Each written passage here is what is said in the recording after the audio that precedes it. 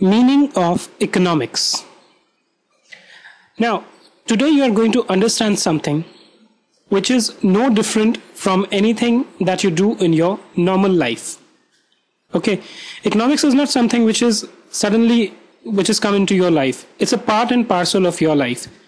Okay, now what do you mean by economics? First, let me give you an example. Try to understand it. Okay, and then we will understand the technical side of it.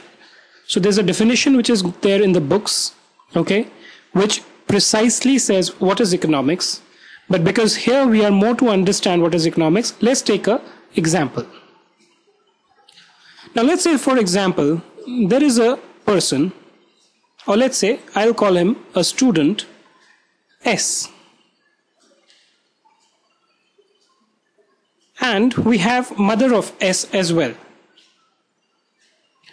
Now S basically studies in grade 11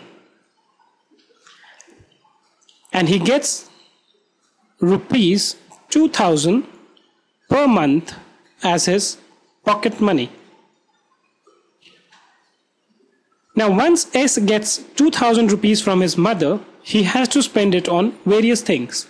Things like the conveyance that he pays as he goes from home to school.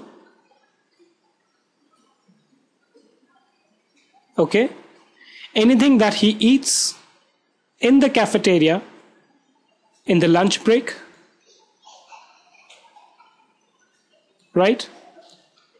Any get together he might arrange with his friends.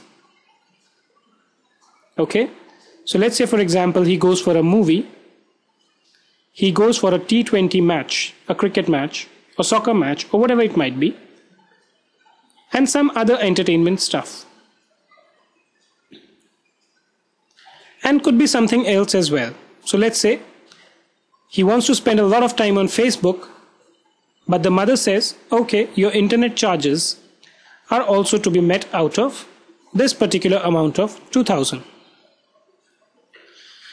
Now, ideally, S would have said, Mom, I have all these requirements. Let's say the cost of each one of these is 500, 500, 600, 3000, 1600, 1500 and 1500.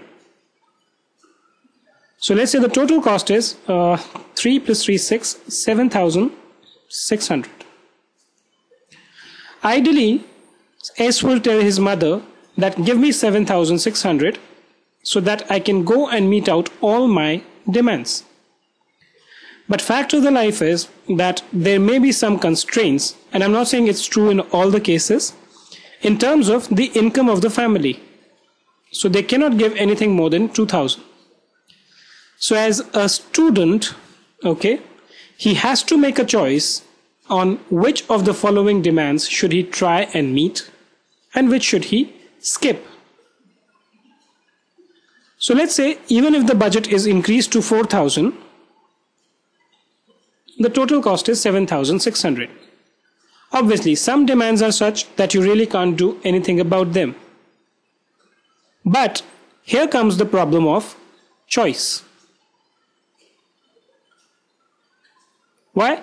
Because this guy has to choose between either of these options because he has limited money at his disposal, but the demands that he have, or the requirements that he have, or the wants, if I may call it, that he has are unlimited, or at least more in number than the amount of money that he has. Right? Now if I talk about economics, coming back to the main topic, economics is nothing but the study, okay, of how we use scarce resources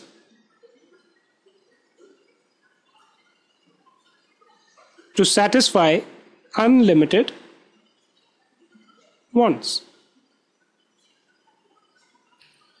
So in this case, the example that I took, what are the scarce resources? The resources are scarce because his pocket money is 2,000 or 4,000. Whereas the wants or the demands or the requirements that he has are unlimited. I mean, I've just clubbed it at 7,600. If he wants to go for all these three, and there may be a whole list of other demands that he may have.